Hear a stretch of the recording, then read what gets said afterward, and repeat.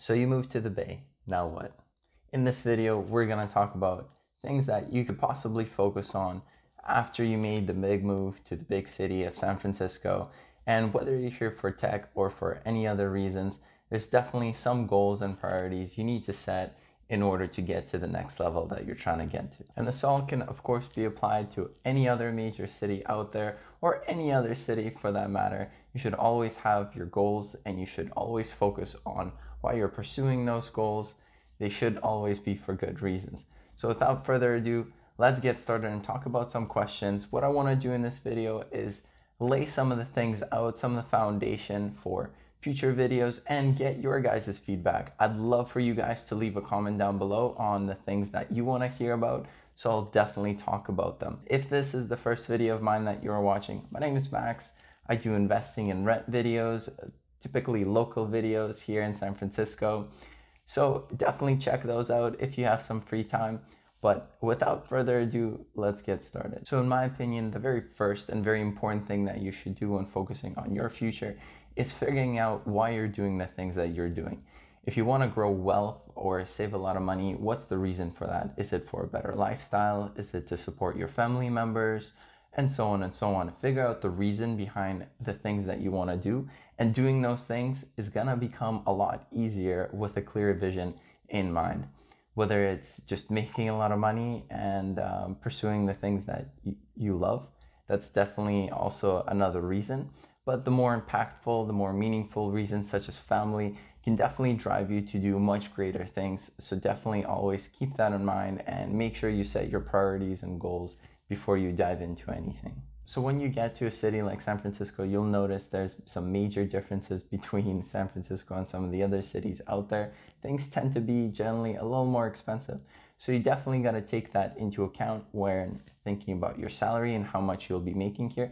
$80,000 in San Francisco doesn't translate to $80,000 somewhere else in America. So definitely take that into account, and take that into account when you're doing your job negotiations and so on and so on. You can always check out Glassdoor and look at Know Your Worth, and they'll tell you what you should be paying for the type of job that you're working, for the region that you're working at. And I think that's super valuable information to know your fair market value and to take it from there. Now, let's say you got a great job, a great salary, and you've just moved to San Francisco and you're just trying to maximize the amount of money you can invest and put into investments and just grow your wealth in general. So for that, you're gonna need to save money. And in order to save money, you're gonna need to look for ways to cut down your rent, your takeout expenses, whatever that may be, your travel expenses, leisure, and so on and so on. So for that, I would say when you're focusing on rent, definitely check out some of my other videos out there, which have focused on rent very heavily. And what I would say there is to get the best rent, just to sum it up very quickly, definitely check out Apartment List and look at some of the cheapest options out there. They actually tell you what the discounts are and everything like that. And then go ahead and negotiate your rent below what they're actually asking. This works almost every single time. So definitely is worth doing something like that. Now, when it comes to takeout or other leisure, for takeout, I would definitely recommend make sure you get a place that you can actually cook at, so you don't have to do takeout. Takeout can be really expensive, anywhere from $15 if you get like a meal plan to anywhere as high as $30 if you're getting delivery every single day and you don't have a meal plan.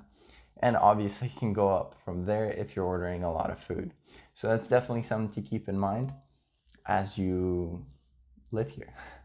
And live anywhere for that matter. When you're looking at a place to rent or a place to buy here in San Francisco or the Bay Area, it's very important that you consider the travel it takes to get to work, or the travel it takes to get to a grocery store, and so on and so on, and some of your favorite spots out there as well.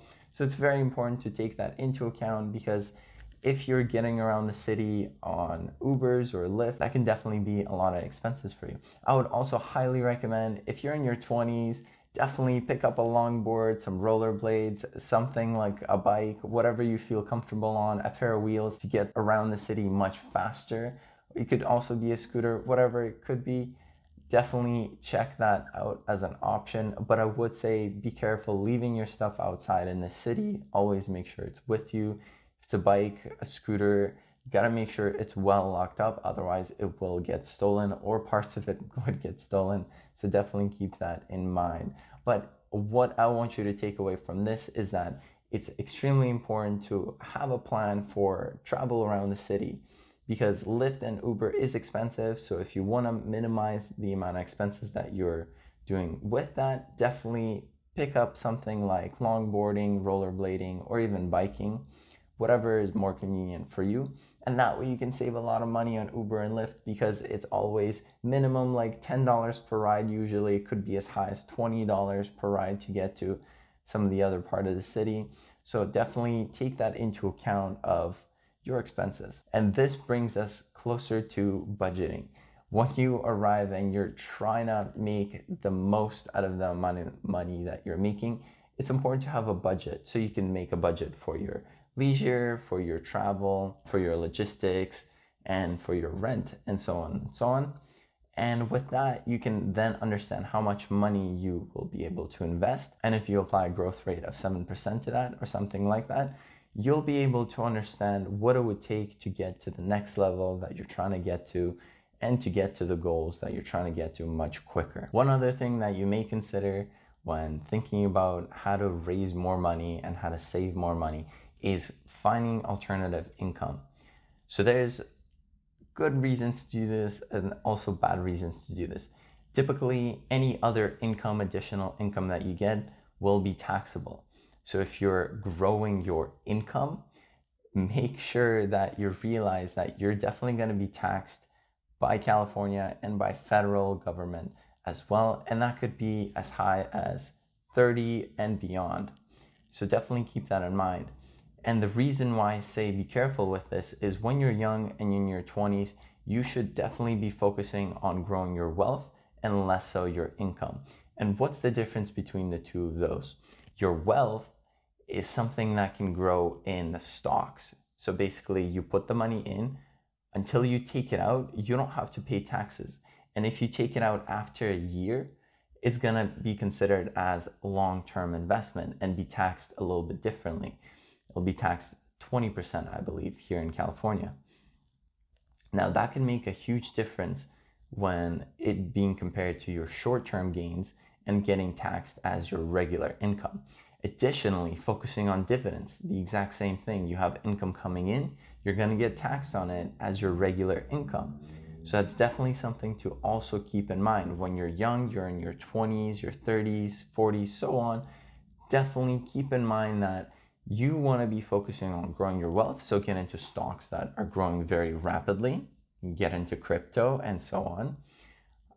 And that is extremely important for you at this stage of life, because you're able to handle a lot more risk, and you don't need extra income if that's not what your focus is. Your focus right now should be growing your wealth so that when you retire at 65, 75, or even earlier than that, let's say you want to retire at 50, doesn't matter what the case may be, you can actually move to a different state and start selling your stocks when you get to that state. And I think that is super cool and super valuable to know. So there you have it. Smash the like button if that's something that you didn't know and you found super helpful. That would definitely help me out as a creator as well. So what kind of additional income should you focus on? My best recommendation would be to you to look at personal projects, things that are maybe to do with your hobbies or your jobs that can generate you extra income. So the things that you definitely love doing and love doing on the side, that can also generate some income for you. For me, that's YouTube. Even though I don't generate any income from YouTube, I love doing it because I love video editing, I love talking to you guys, and I love making these videos. So for me, that's definitely a huge thing that I can go ahead and do. And even though I'm not getting paid now, I know that I'm investing my time right now.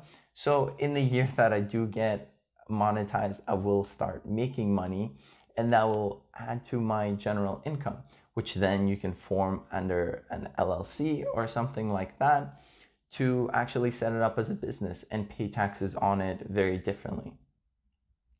So there's lots of things that you can do to increase your income or generate new revenue streams. But keep in mind that building all of these revenue streams is going to be quite difficult. Everyone talks about here are the 5 best passive income that you can do out there. And they're right. Selling products on Amazon or doing YouTube or investing, whatever the case may be, are very good passive income options. However, they all take a lot of time to grow.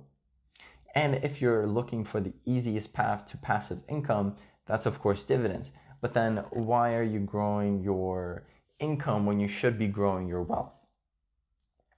Right? I think that's a very good question. So things such as YouTube or selling products on Amazon or making products are much better option because you're investing your time and you're growing the business side of it, the social side of it. For those cases, you can actually set up a business and get taxed differently than dividends. And I think that could be very useful and you can save a lot of money. Plus you're investing into something that's completely new, completely different from what you're currently doing. Whereas dividends, you always have the option to invest into dividend stocks and collect dividends. There's nothing too crazy about that, but that is typically for when you're a little bit older and you're either retired or close to retirement and you basically want to generate some continuous income.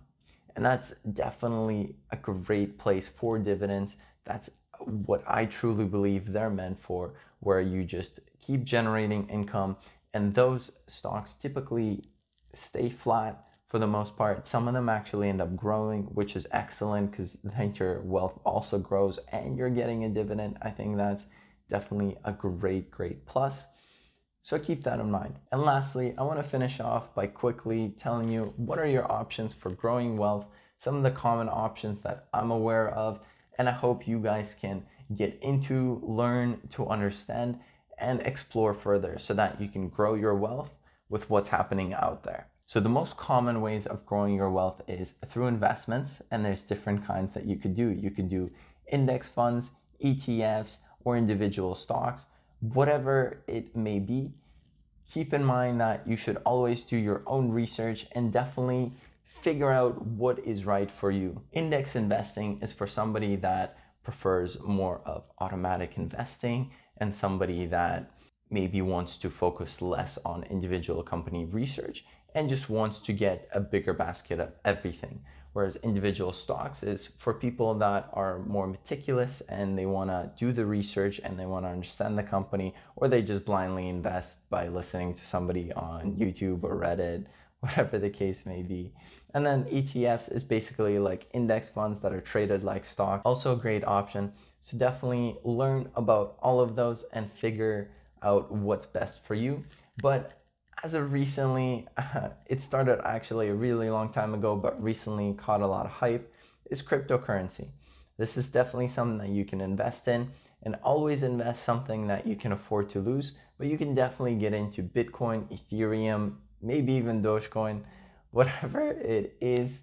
You can definitely get into it and very quickly grow your wealth. Ever since I started investing just a few months ago, Ethereum basically doubled. So you can understand that you can grow your money very quickly with some of these cryptocurrency. Dogecoin did 14x in that time period. And I think it's absolutely insane with where the things are going. And could it all fall apart? Yes, it could, but how likely is that to happen? We don't know, and that's gonna differ from coin to coin. So my best advice to you is the coin that you trust the most, allocate the most amount of percentage to, and then as the trust goes down, you allocate less and less. So you have this basket of cryptocurrency, and that shouldn't be a giant percent of your portfolio. I think it's generally unhealthy to have that as 50% of your investing portfolio. But if you keep it to 20, 25%, maybe 30 if you're like really risky, I think that could be very healthy and very profitable. Keep in mind, nothing lasts forever and everything's going crazy right now. All the real estate prices are going insane. Cryptocurrency is going insane, investments are getting higher, real estate's growing higher. So there's a huge expansion right now of wealth, and this is all due to the interest rates. keep in mind when the interest rates actually start to go back up and things just start to level out, things will plateau and kind of level out and maybe even crash a little bit when the news first comes out. So always invest the money that you can afford to lose and that you can afford to risk. Never take on debt to do any of this investing just to get to the next level that you're trying to get to. And always understand why you're doing the things you're doing. So I hope some of this helped you guys a lot. And once you move to San Francisco or whatever the case may be, maybe New York, the Bay Area, anything like that, once you make the move, you'll be more prepared to what you want to do next and what you want to achieve while you spend time down here. And definitely, if you're working in tech, one of the most prioritized things should be growing at your workplace and working on side projects that can get you that $1 billion net worth. That is all for today, guys. Thank you so much for watching. I'll see you next time.